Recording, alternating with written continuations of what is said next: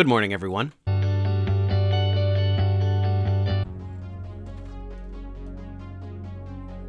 hope you had a great week. At the point of filming this, we will be back in session on Monday, so I'll be able to see everybody next week. But in the meantime, I hope you're having a great week. We got some beautiful weather this week. Cold weather coming in, though.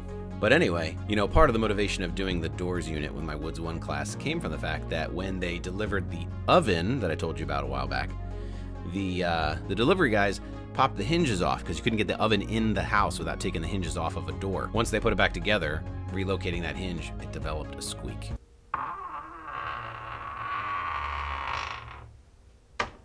That is not good. Which has been kind of driving us crazy for a while, and I don't know, you know how these things go. Months go by and never repair it.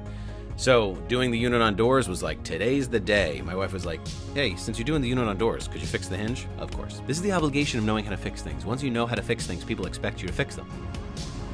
Gotta get a few things. How to get a little 3-in-1 oil. Very useful to have around the house anyway. Super easy to use. Most important thing I wanted to do was not spill it all over the place. It just very thin oil comes out really quick. Put a little bit of oil on the pins. I didn't pull the pins all the way out of the hinge. Just popped them up a little bit, put the oil on the hinge, on the pin, let it run down the pin in there, in between the pieces on the hinge, and then put it all back together. I know the hinge is lined up because it didn't squeak before the delivery guys popped the pin out and took the door off of the hinges.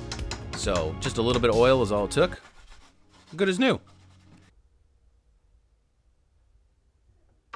It was like literally a 5-minute repair. Very useful knowledge. So what do we got going today? At the end of the week, Friday, or in the case of B-Day, you'll be seeing this Monday. Let's wrap up Woods 1. Let's wrap up the doors assignment. If you still have to finish up the water valves assignment, do that as well. Also, Woods 1, if you still haven't turned in your sign assignment, like I said in class in the Google Meet, make sure that's turned in by Monday, so when I go into the school next week, I can carve them all out and get it all done before we move on to the next project, which is also going to be super awesome. I'm excited. You should be excited. Woods 2, we need to finish up the brainstorming. If you haven't finished up the brainstorming, get that turned in, because what we have up now is the second part of that assignment where we're going to finalize the design, get a scale sketch done, and start working in Google Draw or whatever program you like to design out your sign design. Woods 3 and 4, we're still drawing the stool parts.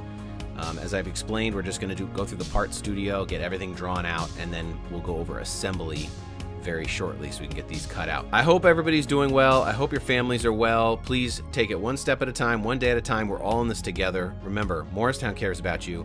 I care about you. Be excellent to each other.